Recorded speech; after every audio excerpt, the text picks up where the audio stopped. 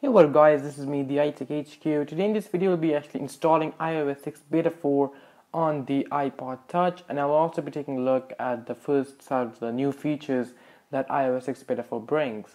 Now you need to have a UDID registered. It's pretty simple. You need to actually have the Apple developer account in order to do this. If you don't have the Apple developer account, then just contact any developer and give your UDID to him, and he's going to add your UDID into his Apple developer's account. Or what you can do is that you can go to websites like iOS6registration.com or UDIDregistration.com. There are a lot of websites out there. I will leave a couple of them in the description below. All you have to do is go there, give your UDID to them, and they're going to charge you about $10. That's like the maximum, I think, and you will have your UDID registered. So this is basically how you can have your UDID registered. Now actually let's take a look at my iOS 6 history. So I actually installed iOS 6 on my iPod Touch the day it was released, or the sort of developers sort of think it was released. I used it for about 2 to 3 weeks until the beta 2 came out. I absolutely enjoyed it. However, even though I used my iPad quite a lot, the iPod Touch, I use it sometimes for tweeting and for Facebooking basically. However, with the beta 1 and even in beta 2, the Facebook and Twitter apps will keep on crashing, and I don't know what was happening there. It was just really frustrating. Therefore, I decided to downgrade and actually restore back to iOS 5.1.1, and then I also jailbroke my iOS device and did a lot of videos for you guys.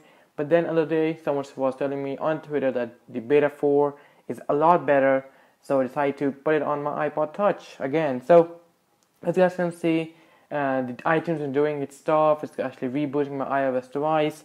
So let's go ahead, and as you guys can just see, saw that awesome animation. Now it's going to ask me slide to set up. So I'm going to go ahead and slide to set up. Now it's going to ask me my network. So I have Buster123. So I'll go ahead and just cut this part out since I don't want you to find out my password and stuff. Now it's going to ask me for my location services. So I'll go ahead and actually we'll go ahead and enable my location services.